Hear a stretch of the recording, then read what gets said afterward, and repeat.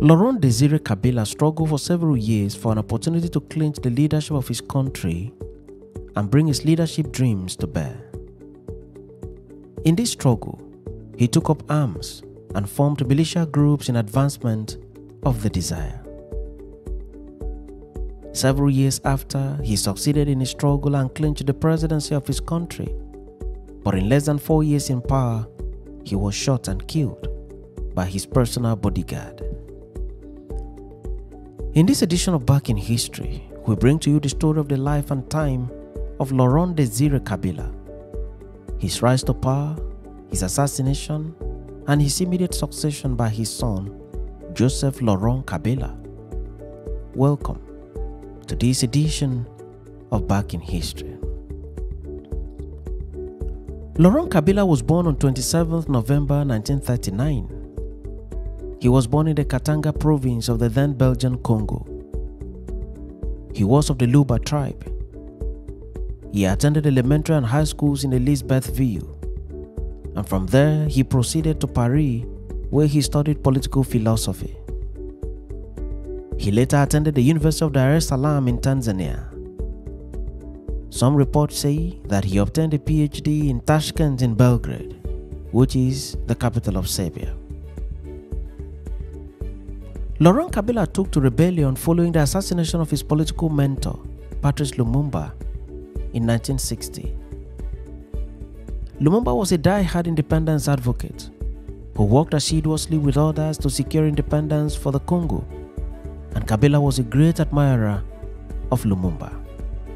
When Belgium granted independence to the Congo in 1960, Patrice Lumumba became the first prime minister of the new country. Prime Minister Lumumba was a gentleman par excellence and was loved by many. It was Lumumba who appointed Mobutu as his chief of security.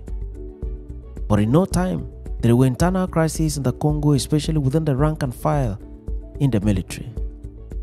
There were also some leadership disagreements between Prime Minister Patrice Lumumba and President Joseph Kasavubu.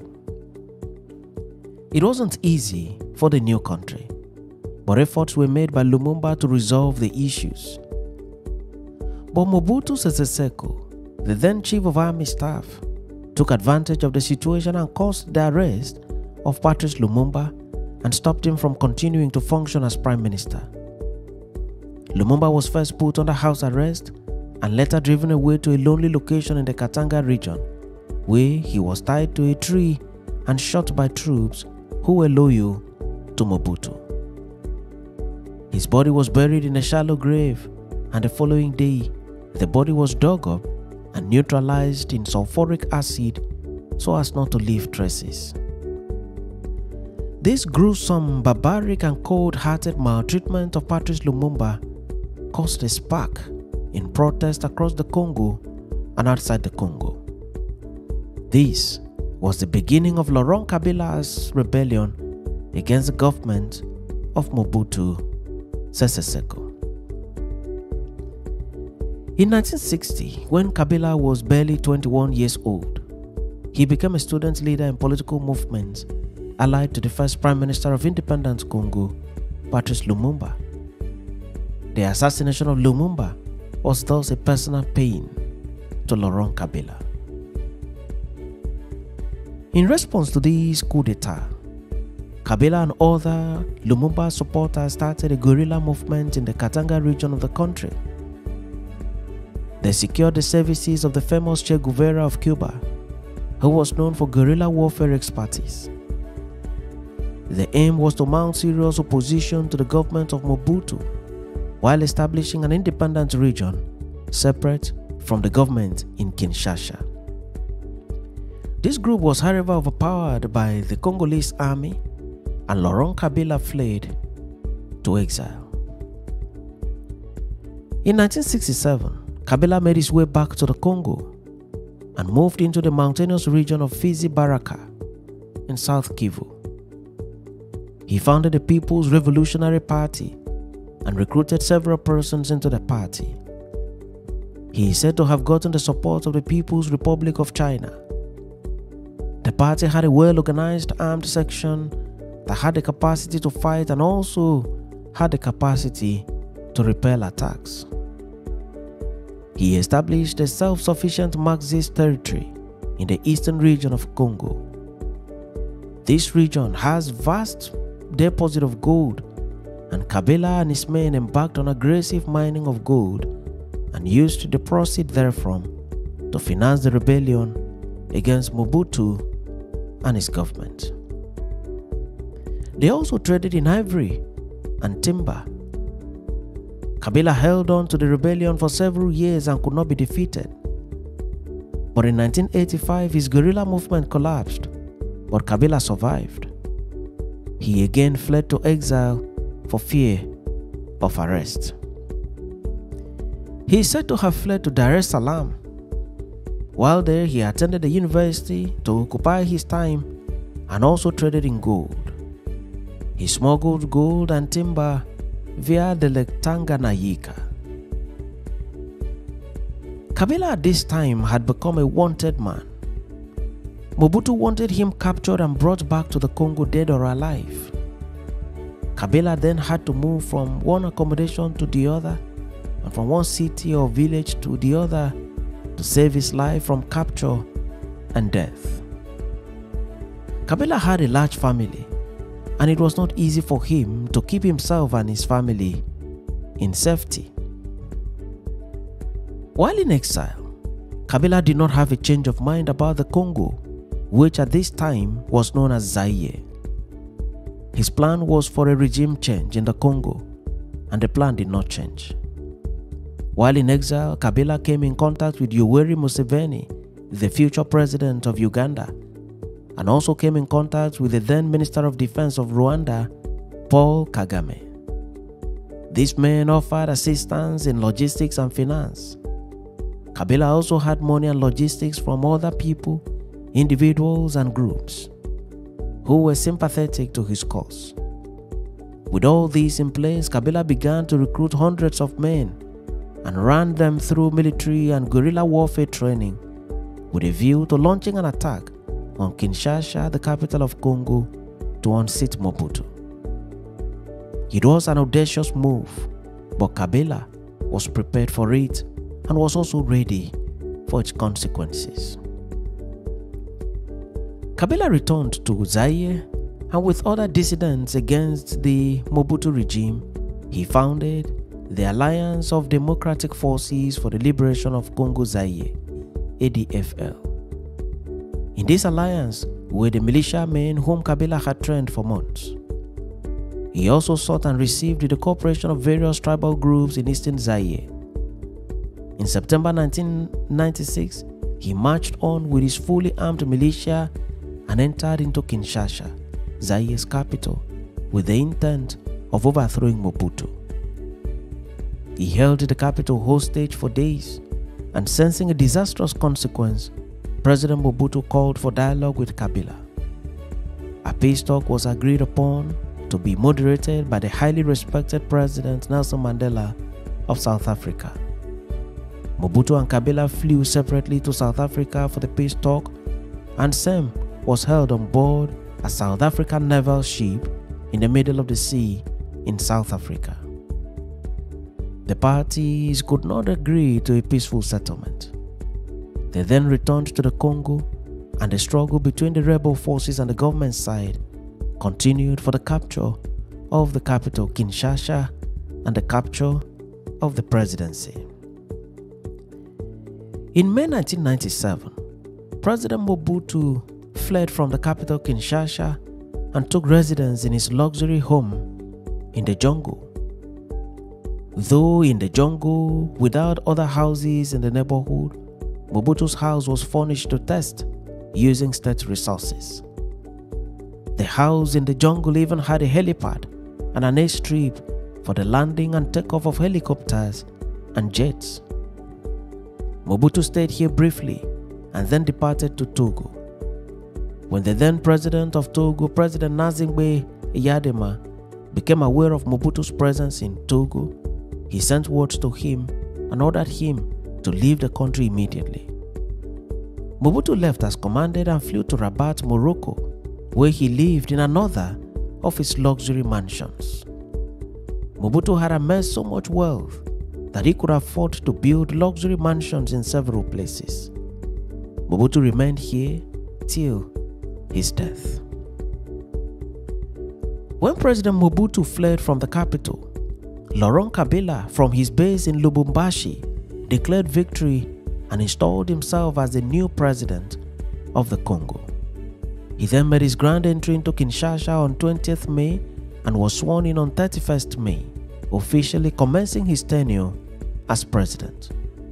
This is the story of how Laurent Desire Kabila rose from being a rebel leader for many years to becoming the president of the Republic of Zaire.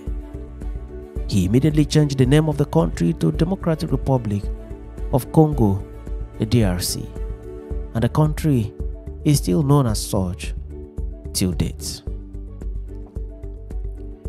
Laurent Kabila consolidated himself in office, made some appointments and commenced his administration in earnest. He was highly celebrated following his triumphant entry to power and following his doggedness, which saw to the end of the more than 3-decade rule of Mobutu Sese Seko. Kabila gained the support of many at home and abroad. But sooner or later, Kabila came under serious criticism for his approach to governance. He prohibited political activities in the country and governed the country by decrees. He also caused the arrest and detention of many persons who opposed his government. A leading political opponent, Felix Tshisekedi, for instance, was placed under house arrest. There were also allegations of abuse of human rights in Laurent Kabila's Congo. In August 1998, some of the Eastern Zaire groups that helped place Kabila in power opposed him and began a rebellion against his government, accusing it of numerous human rights abuses and the president's apparent favoritism towards his own ethnic group for political offices and government presence.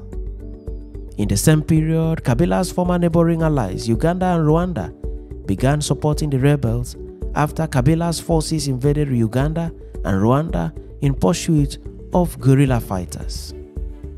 Laurent Kabila did not have it easy. He had to contend with several centrifugal forces from within and outside the country. Kabila also had problems with some of the people who served in his guerrilla army, most of whom were child soldiers who had assisted him in his fight to capture Kinshasa and capture the seat of power. These child soldiers were known as Kadogos.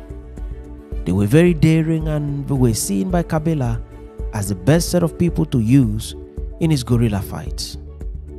They took instructions without raising questions. When Kabila seized power from Mobutu, the Kadogos had high expectations that Kabila would better their lords by fulfilling the promises he made to them while they were in the struggle.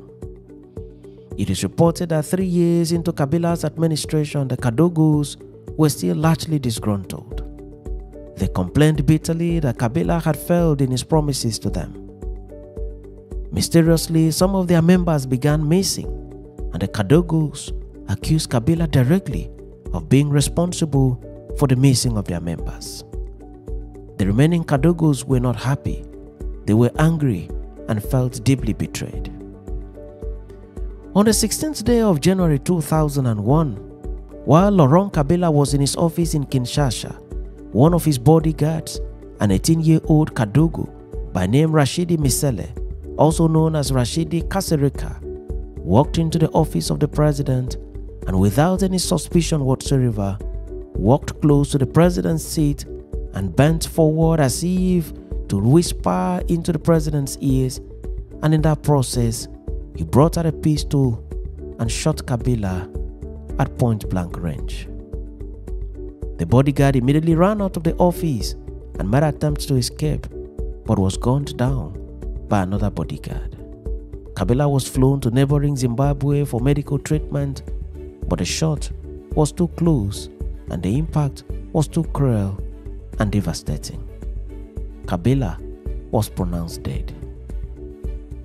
This brought to an end the life and time of Laurent Desire Kabila, a former rebel warlord who fought for many years to clinch the #1 office in his country, but who was brought down by a bullet fired by his own trusted bodyguard. His assassination brought to an end an era in the history of rebellion, power struggle, war, and politics in the Congo. Despite his movement from place to place, and despite living in the jungle and fighting from there for several years, Laurent Kabila had a well-kept family. For him, family was #1. He had his children trained in the best possible schools available and gave them the best possible opportunities in life. At the time of his assassination, one of his children, Joseph Laurent Kabila, was already a high-ranking military officer. He was the #2 in the Congolese army at the time. Joseph succeeded his father as president of the Democratic Republic of Congo and governed the country for several years. Laurent Kabila came, saw, fought for relevance, and indeed became relevant in the politics and overall history of the Democratic Republic of Congo. At the time of his death, he was 61 years old. Thanks for watching this episode of Back in History, and do remember to subscribe to the channel or follow the page for regular notification on every new video.